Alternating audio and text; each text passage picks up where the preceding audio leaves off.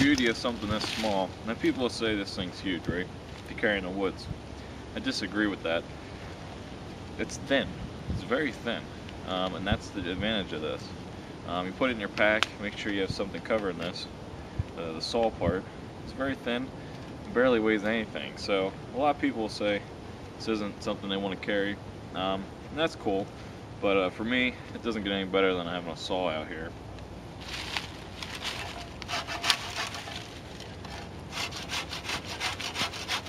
Alright, just taking a break here. A little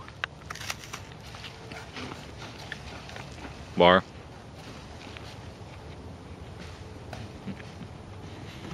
About 2 hours in from our, since we started walking, about 3 hours. This is where we're at right now with this. So, next hour I imagine we would finish this up.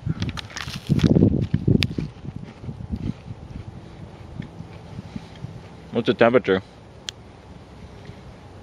It's the only thing. It's on my shoulder strap.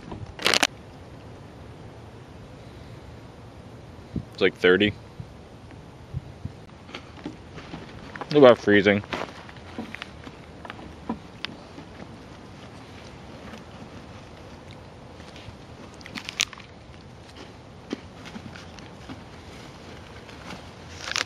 Alright. I had to work.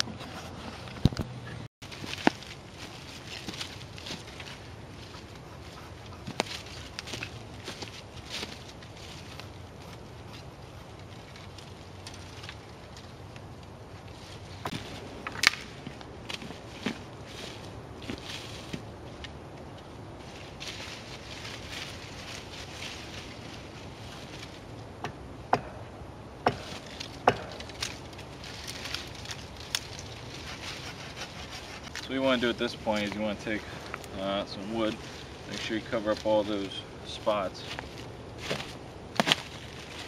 and you can find anything really on this stuff here. Cover up as much space as you can.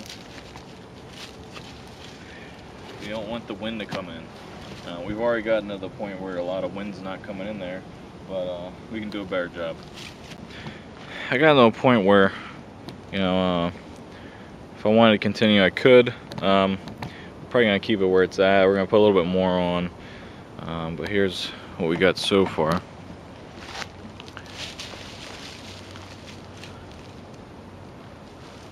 And it's pretty much like a Wickiup TP kind of thing. Oops. These HD cameras are really not that great. As you can see on this side, this is the side I've been working on because of the wind. As you can see, there's a lot less holes on that side. This is the side I was saying we gotta really work on. Could squeeze 2 guys in there. There's a top. It's not exactly together, but definitely is operational if need be. The wind in there is a lot less with this type of structure.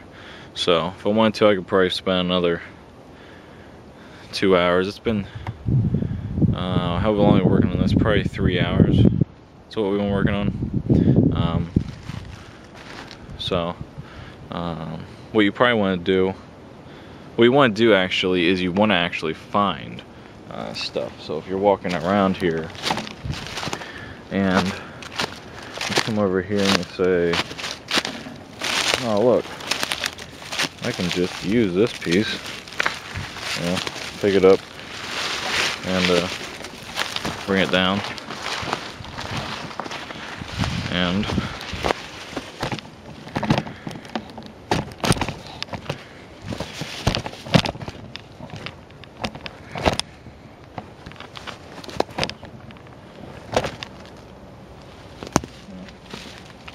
stick it on there.